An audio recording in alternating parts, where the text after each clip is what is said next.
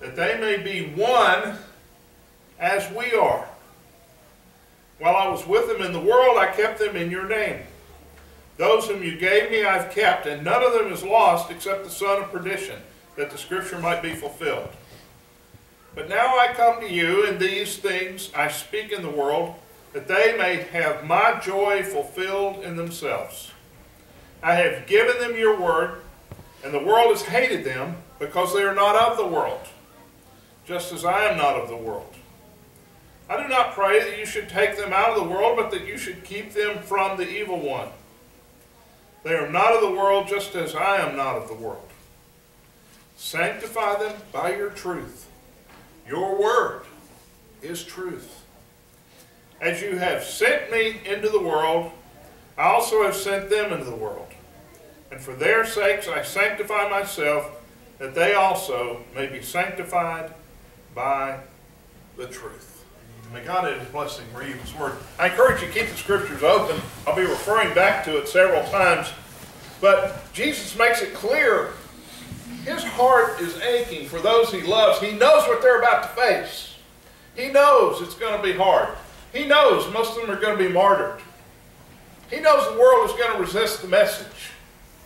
Because the world has gone and gotten in bondage to sin. And He is the hope. But just like light hits your eyes when you've been in the darkness, you ever gone to a matinee movie, walked out in the afternoon? What's the first thing you do? That's the way the gospel feels sometimes to a lost person. They begin to get very uncomfortable because all of a sudden their whole world system, their whole value system feels threatened by a truth that they know not. And so the world resists, and Christ knows that. And in His heart, He said, Lord, in verse 11, He said, I'm no longer in the world, but these are, and I come to you. Keep them through your name, whom you have given me. Now, how's He going to do that? How do they hope to hold up? He said, that they may be one as we are. How can it be? Is there any conflict with Christ and God? Most assuredly not. He is God in the flesh. In Him dwells all the fullness of the Godhead bodily. And His desire, as unified as they are, is that we would be likewise. Wow. Is that possible, humanly speaking? No way, Jose. It's not possible, humanly speaking. Why? Because we all have our flaws. But in the power of the Spirit, it is definitely possible. And that's why in the truth for today, God's will is unity in the body. Amen. Now, that doesn't mean that we're always going to agree on everything, but the reality is that a united church these days is an enigma. It's not often seen. Very often there are problems that exist, but recently Joe McKeever wrote an article on the unified church, and he made the statement point blank that it's just almost not an oxymoron, but an enigma. It's a rare thing, an anomaly, to see a united church in our day. Most of the time there's some pulling, there's some tension going on. Now that works fine down at the legislature. They got a little pulling going. They'll always have some pulling going on down there, right? Mm-hmm. That's why we send fiery little lawyers down there to straighten them out. They'll always have. But you know what? That's not God's will for His church. That's right. And it never was. But a unified church, he outlined 7 characteristics. He said a unified church will have problems, but has people in place to deal with them quickly. A unified church must be ever alert to forces that would divide it. That is, that personal agenda that sneaks in, where the tail wants to wag the dog. Our purpose is clear: build the kingdom. And I didn't outline some plan we're going to follow. You know why? Because I believe God's way is He's going to send us, the people, to fulfill His plan. So as He sends people, we look at what their gifts are, what their burdens are, and we work it all into a ministry pie that's made up of the people God sends us. He does the defining. We don't lay out a master plan and try to plug people into the parts we think they need to be in. We take them based on their gifts, and we employ those gifts, and that's why we seek to grow it. A unified church will have needs bigger than their resources. Well, we make it on that one.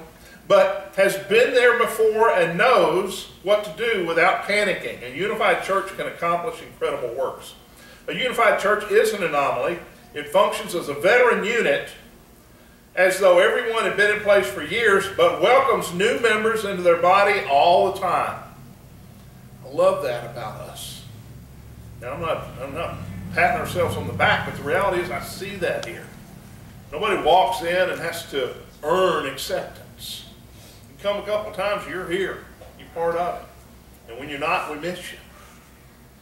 A unified church reacts quickly and quietly against intrusion from the enemy. A unified church recognizes an alien invasion and knows how to deal with it. That's not talking about Martians. I'm talking about agendas, wrong motives. Unified church loves its pastor. I like that. Accepts his leadership. I like that. Honors him. I love that. But the unity is based on relationships with Christ, not the shepherd. A unified church is a pleasure to pastor. Now, folks, I can tell you there are a lot of times as pastor, not here, but in other situations, I've been in several interims, a couple of permanent situations, you feel like you're walking up a hill with a rope dragging a concrete block. And almost daily, that's how you feel, because it all falls on you to give the place its life and its dynamic and keep the people moving. And that's how your life feels, and I guarantee you there are a lot of pastors who feel just that way today. But a unified church is not that way. We're mobilized by a kingdom burden, by a love for Jesus, a relationship with him. Now, you may say, well, we're just a little group. You know why? Because we're not going to apply to appeal to the worldly ways and bells and whistles trying to draw people. We're just going to focus on it's all about Jesus and growing the kingdom and learning his word and loving each other. And we'll take what God sends us. Anybody and everybody that God sends us. And we'll love them and we'll be there to minister to them. The unified church is made up of members looking for ways to serve one another.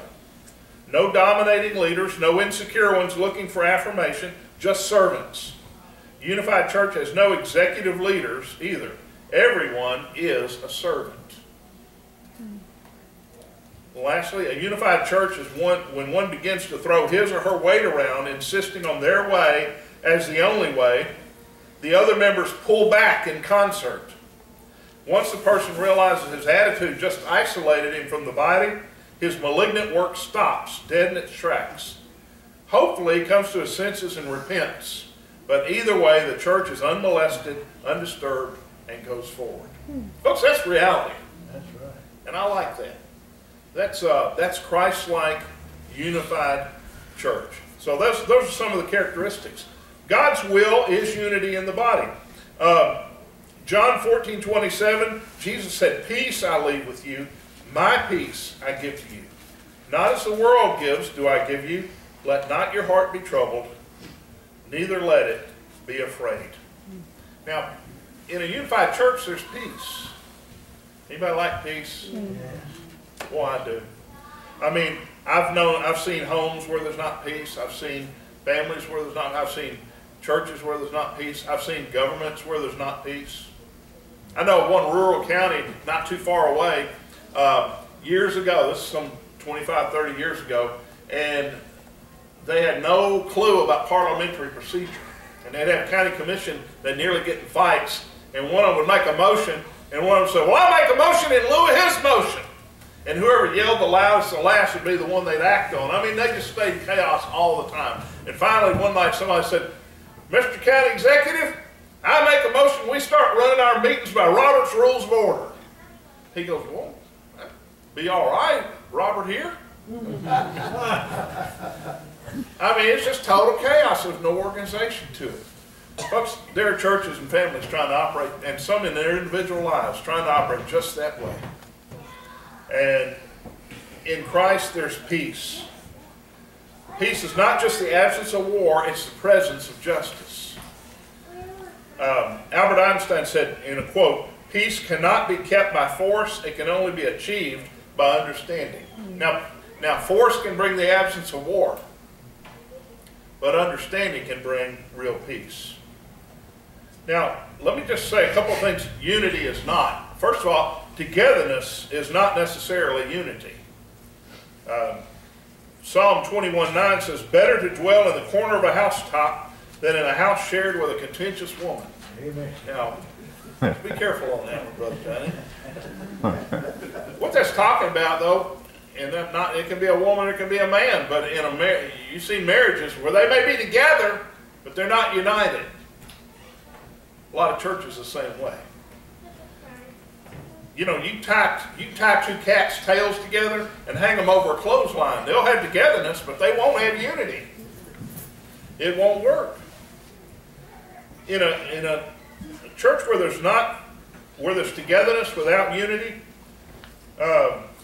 there's tensions left to exist. When there's tension, it's not dealt with. It's just left there. Well, let's not upset anybody. I knew one church where somebody kicked the pastor's door in because they didn't like that his study was locked. And one of the deacons said, "Well, now just don't upset them. That's just kind of how they are." They wouldn't deal with it. Tensions left to exist. Worship wars. You realize there are a lot of churches, some fall out over the color of the carpet. We didn't have a choice. We had to shampoo what was here. I like that. But worship wars, I've known churches, and I'm sure Lonnie has too, where they get in a big conflict over, what kind of song are we going to sing? We ought to sing just the 1969 Broadman. It was good enough for Jesus, and it ought to be good enough for us.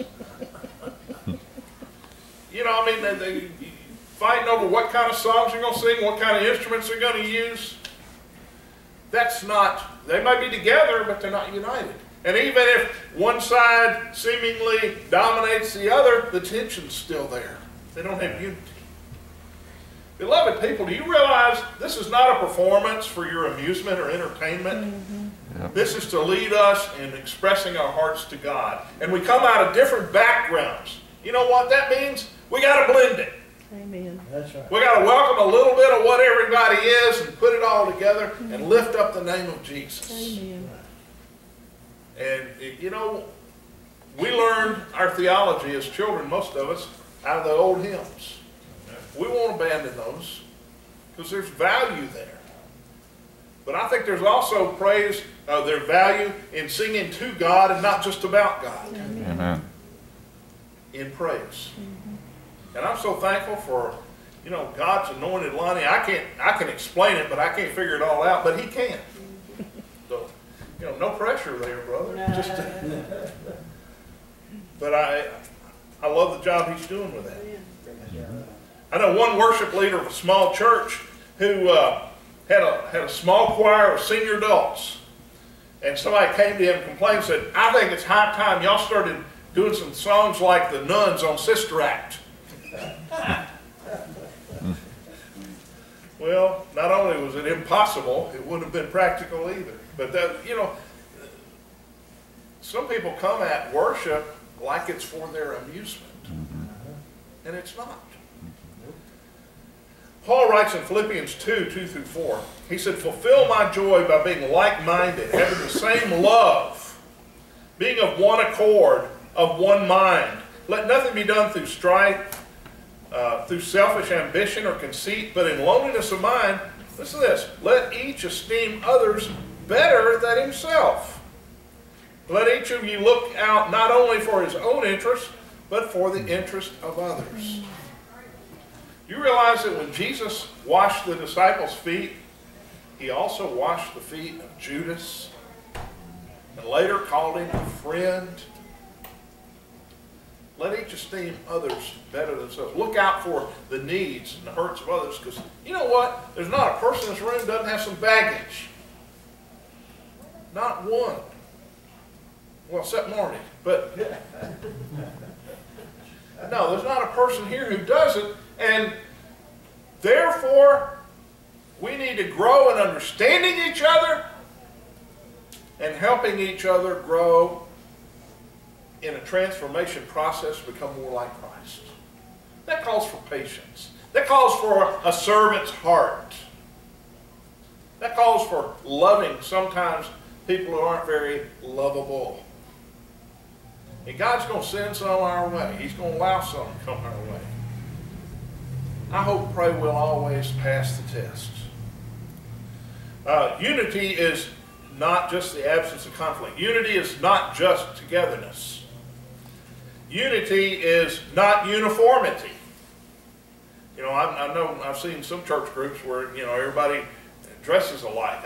You know, unity is not uniformity. It doesn't mean we're all alike. It means our individuality is celebrated. Look at the disciples. They had fishermen, they had tax collectors, hodgepodge, various types of characters. Shook the world. Why? Because they were united around the cause of Christ. And God used each of them's uniqueness.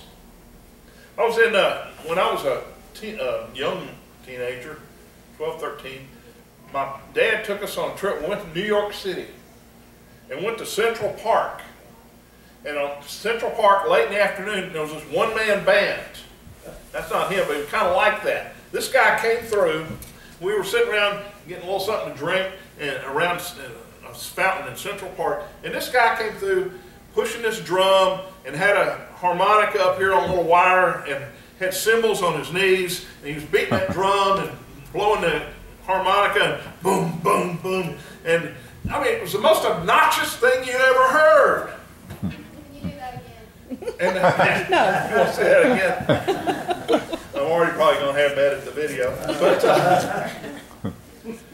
But I mean, he was making a racket, and you know, my dad tended to shoot from the hip, and he looked over and he goes, "Man, I wish somebody just slapped that guy." And what he did, he'd go around the crowd, and he'd go in circles around the crowd, just right there around the same group, and had his little plate there for you, a bowl mounted for you to drop money in as he walked by. And you know what? People were putting money in. You know why? So he'd go on. So he'd go away. You know, they just want to get rid of him. You realize there's some churches that are nothing more than a conglomeration of one-man bands. Everybody doing his own thing, and they wonder, why don't we grow? Take that as opposed to a concert. You ever been to a symphony concert? Even if you're not big into classical music, you know, symphonies are beautiful because you've got all these different instruments playing in concert. You realize the verse I read a minute ago? He said, being of one mind, of one accord. He said, let nothing be done through strife, but of one mind, one accord.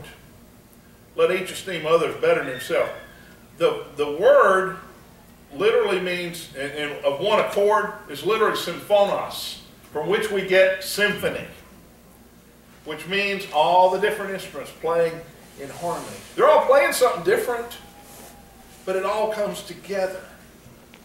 You know, Shane plays bass, Stephen's going to play drums, Lonnie on keyboard, but hopefully they're going to play off the same sheet of music, and it all coordinates, and we sing, and we, you know, I mean, if one of us starts singing Jingle Bells in the middle of Alleluia, it wouldn't go over so well. But yet that's how a lot of people look at their lives, in their families and in their church life. God calls us to coordinate those things in symphony, in concert with one another, in harmony. And that only happens if you got the same agenda, which is to build the kingdom and lift up the name of Jesus.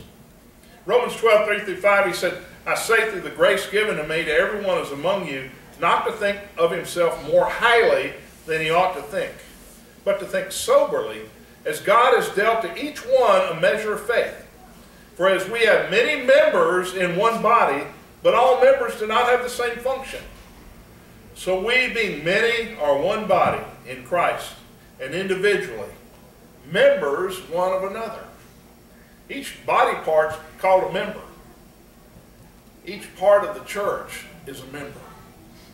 Each body part has a different function. Each member of the church has a different function. We're not all called to do the same things. I'm not technically gifted. I'm glad that John and Stephen and Lonnie are and others. I'm not a children's worker. I mean, you say, we're going to let Roxanne preach today and Brother Steve's going to work with the kids. I mean, you come back there, they'd all be hanging on hooks. And I'd probably be in fetal position over in the corner, you know. Just not gifted for it. We each have our gift areas. Ron's a teacher. Some sing. Some serve in other ways. Some do the cleanup work. We're all gifted to do various things, but when it all is in symphony, I'll tell you, it is the will of God. And God is pleased. In unity, there's joy. Verse 13 of our reading today said, now I come to you, and this is Jesus speaking to God. He said, these things I speak in the world, that they may have my joy fulfilled in themselves. Psalm 133:1 says, how good and how pleasant it is for brethren to dwell together in unity. It's not the absence of conflict, by the way, but conflict is dealt with swiftly and with a goal not of winning, but a goal of healing, a goal of restoration. And when it's dealt with in that way, there's joy. Unity strengthens in difficulty. You face difficult times and you've got unity, it strengthens. In verse 14, he said, I've given them your word, and the world has hated them because they're not of this world, just as I am not of this world. Folks, when there's unity, there are going to be those who resent it. And one reason they resent the joy they see in you is because they don't have it. But there are those who are going to be drawn to the Father through it. And when we're not on the defensive, but we're ready to show them that love and the reason for it, we can further the kingdom. It strengthens in conflict. When Peter and John were beaten and finally released, and they came to their brethren, and the brethren prayed together in Acts chapter 4, they prayed to the Father. They said, now look on their hearts and grant your servants that with all boldness they may speak your word, by stretching out your hand to heal, that signs and wonders may be done through the name of your holy servant, Jesus. See, they didn't pray for God get them because they were mean to us. They prayed, Lord, give us boldness. In unity, it's strengthened because in the conflict.